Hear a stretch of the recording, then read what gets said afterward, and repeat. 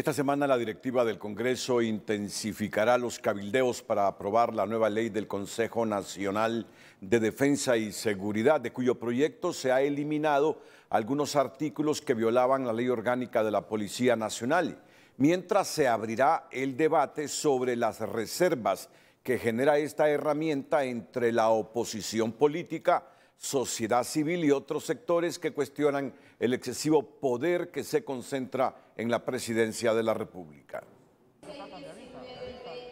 La Junta Directiva del Congreso Nacional intensificará durante esta semana las reuniones con las diferentes bancadas en busca de consensos para aprobar la nueva ley del Consejo Nacional de Seguridad y Defensa, luego que no se consiguiera la mayoría simple para dispensar dos debates y aprobarla en uno solo. Vamos a continuar con estas socializaciones.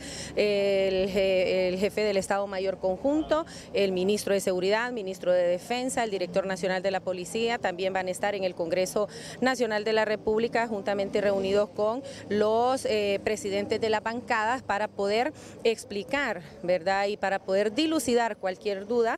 En esa misma línea se mueve el secretario de Seguridad, quien además ratificó que los artículos controversiales de la nueva ley se eliminaron con el objetivo de generar tranquilidad en la sociedad hondureña.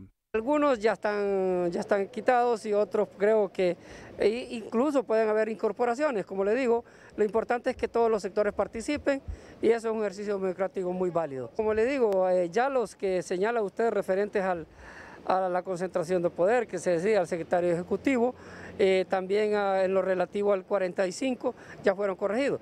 Este analista jurídico espera que las correcciones al anteproyecto de ley se concreticen en el Congreso Nacional, porque tal como estaba en un principio era una ley orientada a dar demasiado poder a una persona, en este caso al titular del Consejo Nacional de Defensa y Seguridad, que recae en la figura del presidente o la persona que delegue. Hay muchos errores que esperamos se modifiquen si es que quieren marcar la diferencia con el gobierno anterior. Ojalá que así sea, pero Honduras tiene problemas muy grandes para dedicarle tanto tiempo y tanta energía a una ley que, sin dejar de ser importante, no es prioritaria. Según el secretario de Defensa, la iniciativa para derogar la anterior ley y aprobar otra se plasmó en el plan de gobierno de la gobernante Castro. Fue una propuesta de campaña de la presidenta Castro en su plan de gobierno por un Estado socialista y democrático. Eso en primer lugar. También es respetar la separación de poderes.